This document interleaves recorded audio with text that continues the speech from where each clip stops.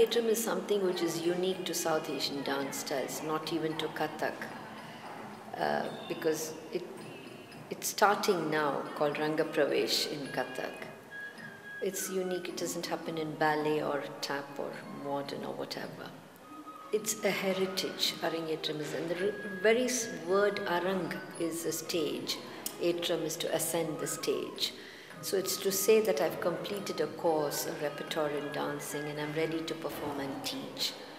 And really it had a very spiritual meaning behind it, as well as that it's got a sanctity. The word Arangetram, the event itself has spirituality and a thanksgiving event. So it's believed that at the Arangetram is the opportunity for the dance incumbent to wear their bells, get the bells blessed by the teacher and by other elders as they perceive them in the community. They could be other dance teachers or grandparents, aunts, uncles, parents. But you then present an entire repertoire to an audience, doing all the pieces by yourself. Here, of course, because there is a lot of exposure, children get the opportunity to do 1 or 2 pieces in shared performances for quite a few years. And the annual student showcase also has become a part of the professional student life in Britain. So students here, the Arangetram is not the first time they're coming up on stage. But what the training for the Arangetram does is it makes them go through the rigor that demands stamina, both in terms of your memory, in terms of your physical being. And with most Arangetram students, as a teacher who's put them through this, I actually see their artistic development, the way it takes place in the last few weeks or months leading up to the Arangetram. A teacher's responsibility is huge to guide the student in the right way and with full sincerity. There is a requirement for sincerity, loyalty, truthfulness on both sides. And a student's responsibility is to trust and put themselves at the mercy of the teacher, more or less. And it is the teacher's responsibility to live up to that expectation. So that is, to me, that is what the meaning of,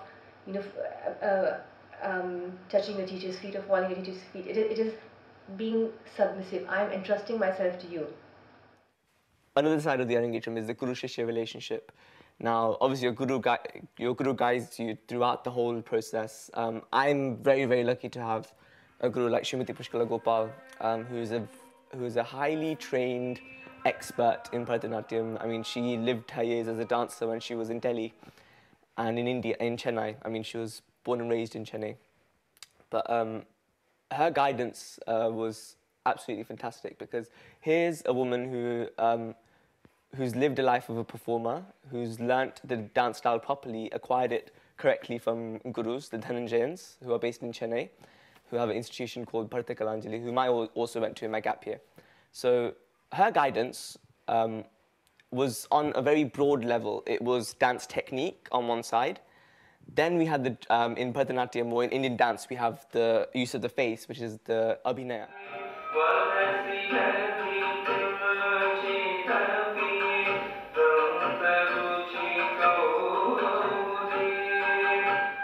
Very keen to do it because they wanted to take it very seriously about the art. There it is, they are very serious. Only those who have money, those who have want to show off, they do more. Not all of them do the Arangetram. And it is not compulsory, either there or here. Because at the Bhavan, what happens, we do the performances, many performances. It's not important they should do the Arangetram. But if they want to study thoroughly, they will do the Arangetram, because nearly 1 year they have to study themselves, dedicate completely themselves, work themselves and do it. It's not just come, spend 1 hour with me, perform on the stage, do an Arangetram. We don't believe in that. So working with Guruji in Arangetram was a fantastic experience. I mean, you just have to come here every day. You have to be around. So sometimes a lot of patience, because he wouldn't always be ready for your class or for you, or he had a lot of things going on. So you'd have to go away and practice, think about your dance. And if you go back, he might be teaching another class, so you'd have to, so there's a lot of patience building. And I think that there's another kind of training going on, apart from just the dance, with Guruji, I felt with him. And so learning the items was really, really important.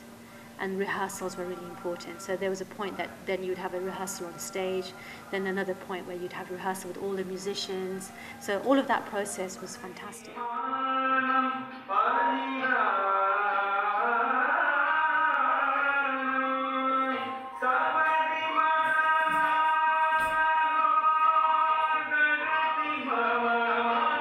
I have done Arangetrams, 24 students since I came here. The first Arangetram was in 1989, and who done the Arangetram was Anusha Bharatanatyam then, and she says teacher herself in London at the moment. And I have privilege to teach one English woman, Susanna Harrington, and she done the Arangetram in 1996, and she has been teacher since then in Essex. Few other students I have, they are also teachers themselves, teaching in London, and they are doing some other professions. And also I have done my daughter Saranka, her Arangetram in 2005, and she's also helping me and assist me all the time. And she's also teacher and assisting me with me on Saturdays and Sundays. Without your knowledge of the music, I wouldn't have been able to do my Arangetram, really, because I sort of came to Pathbidi saying, I really want to learn your classical style, but I'd like to do it as somebody with faith as well, and so I want to be able to do it on a Christian theme, which I know it's not done, it's done on Hindu themes. So without Pathbidi's knowledge of music and her knowledge of people who could actually produce the music for me, I wouldn't have been able to do it, would I? Because my Varnam was a Christian Varnam, and so that didn't exist. So without that, I wouldn't have been able to. When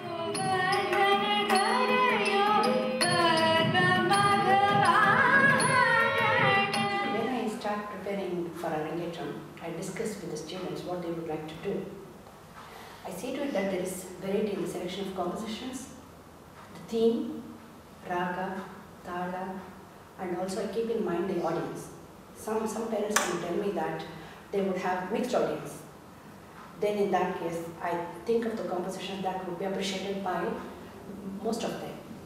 And then once I decide the items, I start preparing them initially one by one. I teach them one by one, I do the choreographies, and as they progress, I see how I can embellish, how I can improve upon every choreography. And then the intensive starts about 2-3 months before. The last month is really tough. They go through extensive training, intensive training.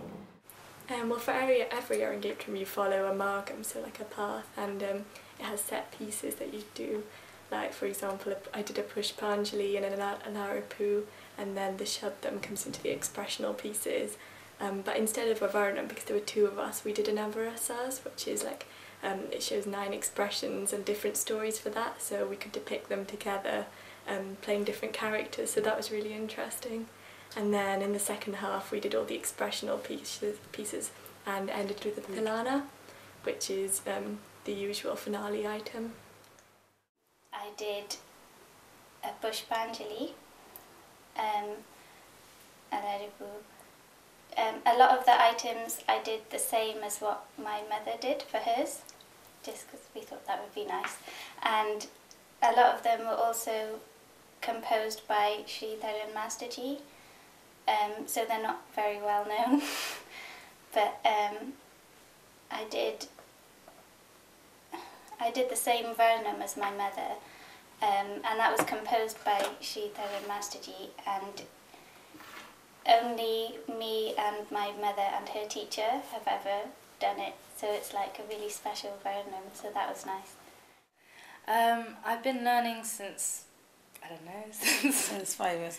Yeah, since 5 probably, but I've always, since I was a baby, I've been watching my mum teach, and that's just gotten into my head as well. And even the items that I haven't learned, I actually know because I've seen it and heard it, and I can actually sing them off as well because I just know them so well. I done my Arangetram in 2005, October. That was a really rigorous kind of experience because a lot was expected of me. Yeah, everyone just wanted it to be perfect. I was applying for my university at the time as well. So yeah, that was really hard, but it was very enjoyable at the same time because it helped me get more into dance, and I started to enjoy it a lot more. And I used to go to weekly dance classes, and we'd have school performances and things. It was very much within the Sri Lankan community. And then when I was 14, I think the natural progression, as in with a lot of these girls, was to have her Arangetram. So I had that. I was 14, which is seems like a world away, sort of half my life away.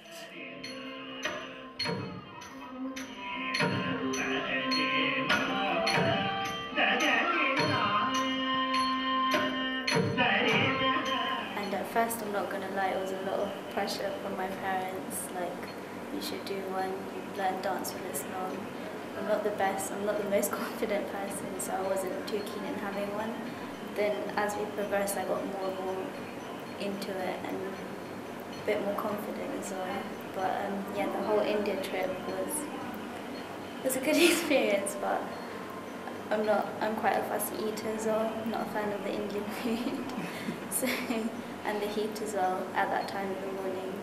But it definitely paid off, all those lessons in India and just training every day and going through it. We did the whole repertoire like every day towards the end of it, so I built up my stamina as well. So yeah, for the Arangetram, I found it really easy to just dance, especially dancing in the heat there. Like the lights and stuff, you don't find it as hot, so it's useful.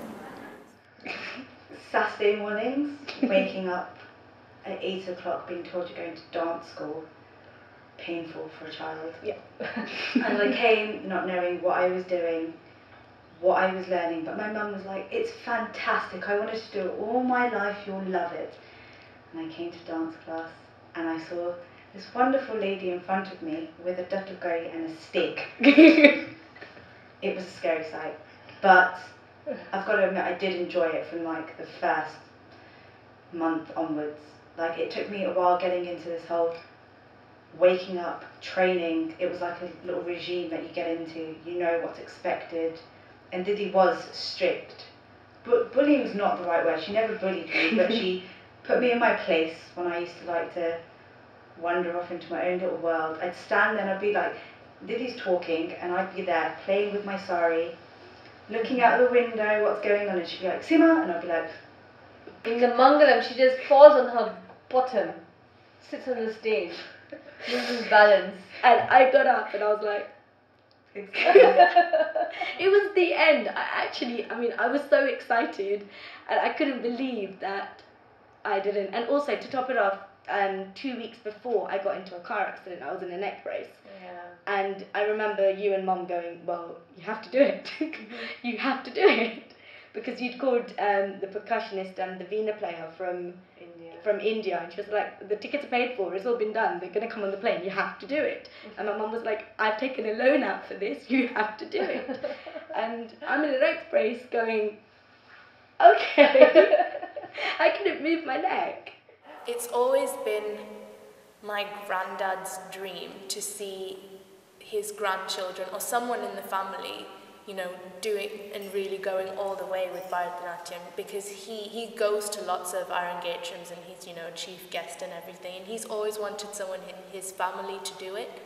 And I think as you grow older, you start to really enjoy the dancing as well, and you get a connection with your guru, and that's something that really wanted me to, make her proud and make the family proud and give me a sense of accomplishment as well.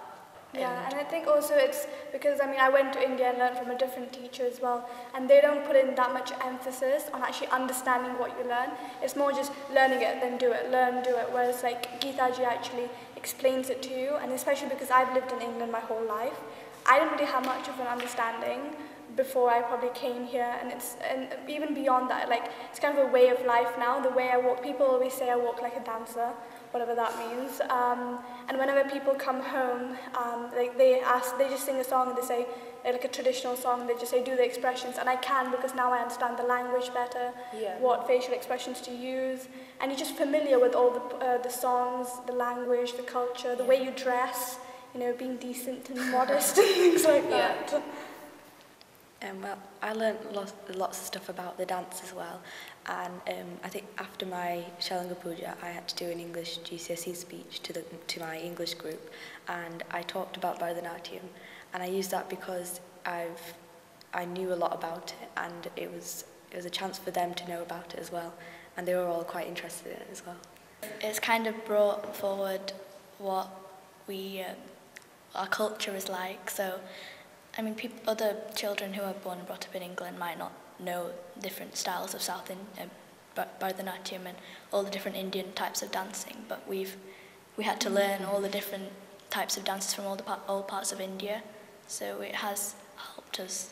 We've learned more about the religion, me and Ashika, because we didn't really know much about Hinduism before. But in all the songs and bhajans, there's meanings to the songs, and we have to learn them so we can perform it correctly. It look like a story that's being told, so we have to learn all that. That was also a lot of stories about the gods, so we learned a lot from that as well.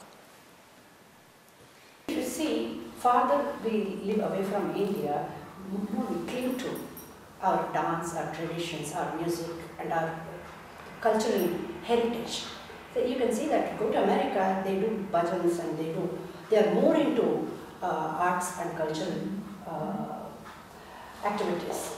So for Indians, I think they take it for granted, or it's part of their life. So when you live in India, you don't think so much about it. It's surrounded. You don't take an extra effort. They get that culture to us. You don't take that conscious effort in India. It's part of your life.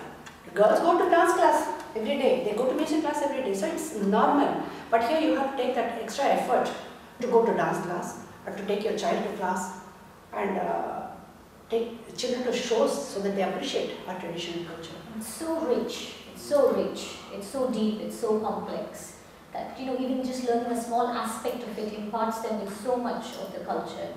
Whether they do it for a few years, whether they then go on to perform in Arangetram, or whether they do it simultaneously even with ballet. My daughter was learning ballet for a while, stopped, and it so happened that she seems to be getting more into Bharatanatyam and Carnatic music. Whether it's genetic, whether it's my influence to a large extent that I'm doing it with them. But it's given them more of an insight into Indian tradition as a whole, not only just the way we celebrate festivals and other things, but this form of art is like an ocean. The deeper you get into it, it gets submerged. You want to learn more, you want to learn more, you aspire for more. So it is like that. It's so rich, our culture is rich, and this form of art is, I think, it represents so much.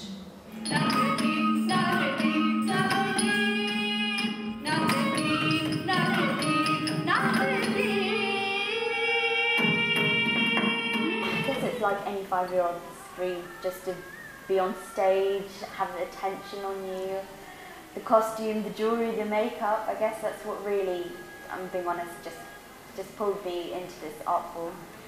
But Bharatanatyam specifically, just the beauty and the eloquency, just the beauty of its art just is so attractive, and I felt that was always going to be a dance form that I was going to do, and yeah, but what I feel like the best thing about Arangetram is it's not actually about the day, it's about how long you've been dancing. Like for an Arangetram, even though it's the beginning of the end, if that makes sense, you've been preparing for it for a really long time, and the journey is just so nice. Like, you go through so many ups and downs that it's just really different to whatever anything else you experience. It makes you appreciate dance even more, and makes you want to dance even more. Some people stop after the Arangetram, but all of us have continued afterwards, and we're working towards different goals, and we've all got different things that we're working towards, and it's something that just keeps us going in our week. And apart from the normal school and work and everything, it's a nice thing to have going at the same time. Or even if you don't think of pursuing it as a professional thing, it's still, it's still something we regard that high. Yeah, and I don't think the Arangetram is just like about the dance. I think the whole experience like makes you mature as a person. Because before I don't know, I think I was quite childish, and like now after the Arangetram I take dance more seriously, and it means much more to me now than it did before, and you appreciate it much more after the Arangetram.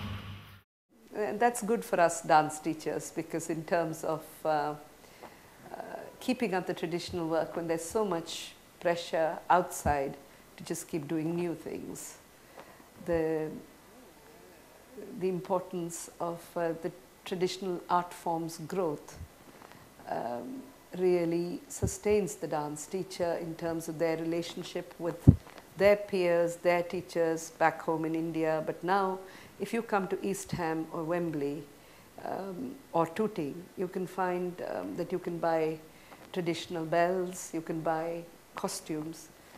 But the jewelry should be a temple jewelry. Normally that's the culture, we wear the temple jewelries.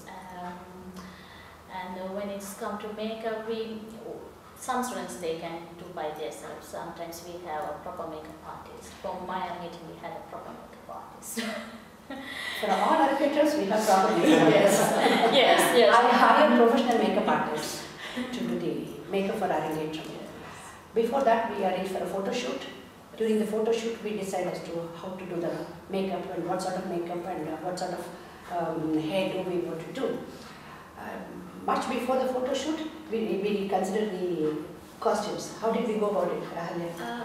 I think obviously there's always been a tradition in terms of the costume and temple jewelry as written in the dance books like Arangetram, as in the style of how you should prepare yourself for a performance. So with that in line of tradition, I think usually we would go to India to stitch the costume for your measurements, because there isn't really a tailor here that can prepare a costume to that standard, so as far as I know anyway. So usually, we go to India, we stitch the costumes, you purchase a sari essentially that you really like, and then that sari is then made into a costume for your measurements, and you also there you buy the temple jewelry. In India obviously you'd have the original sort of jasmine flowers, but we're not able to get that here and for it to last, so we use sort of paper flowers as a resemblance of the true jasmine flowers. For me, and I think that's the case for my my attitude towards the students as well, the costumes and all of that is an additional thing. It's not the main thing. Main thing was dance. I don't know what you mean by did I choose it carefully. It wasn't that I got costumes done especially for Arangetram. I had some costumes, and I think I only had about 2 then, and my teacher lent me one, and I wore hers, adjusted it a bit. Money was tight, and the focus, like I said, was dance.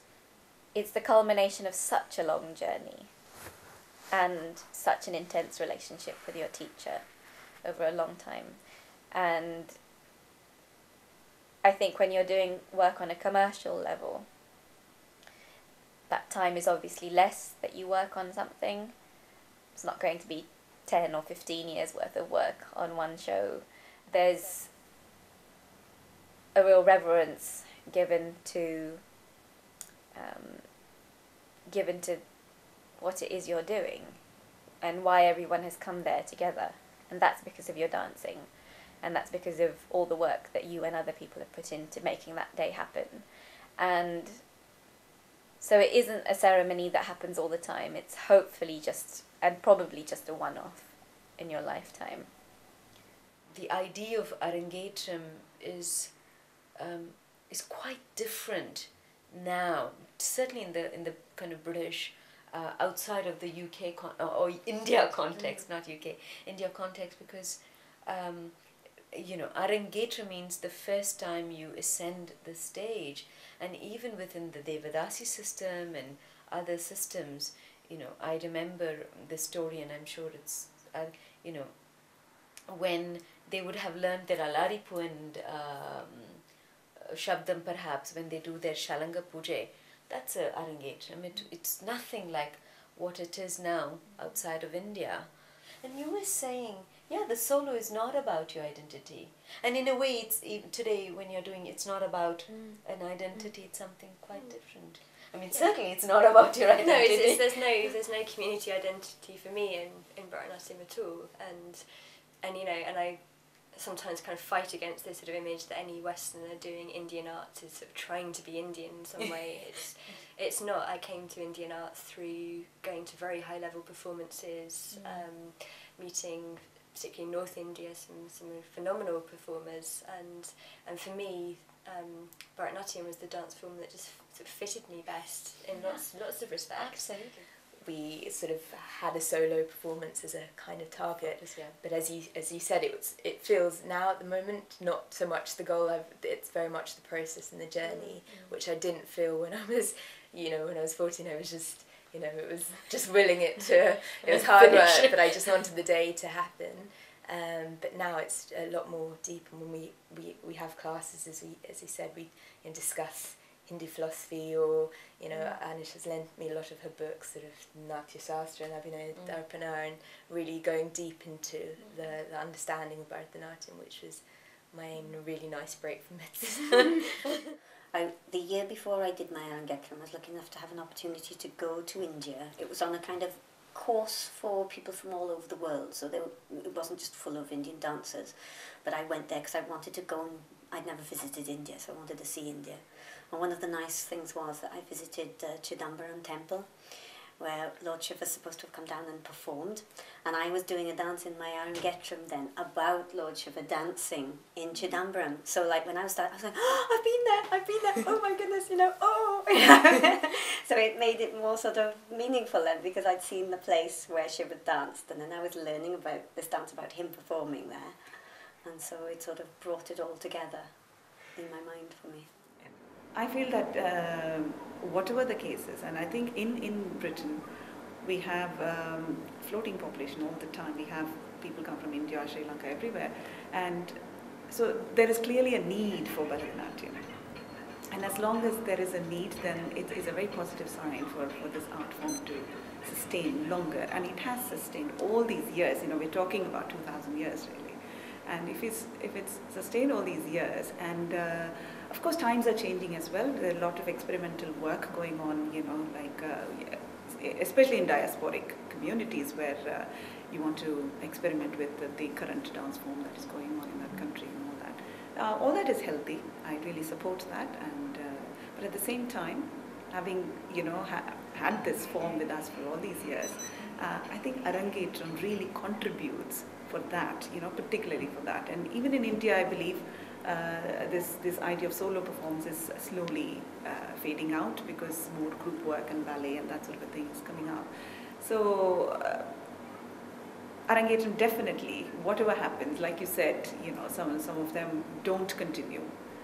But for whatever reasons, at least we have about 15, 20 Arangetrams in a year, you know, in Britain alone. So that will definitely be an inspiration for the younger generation, and I'm sure it has a long way to go, you know, maybe another 2,000 years.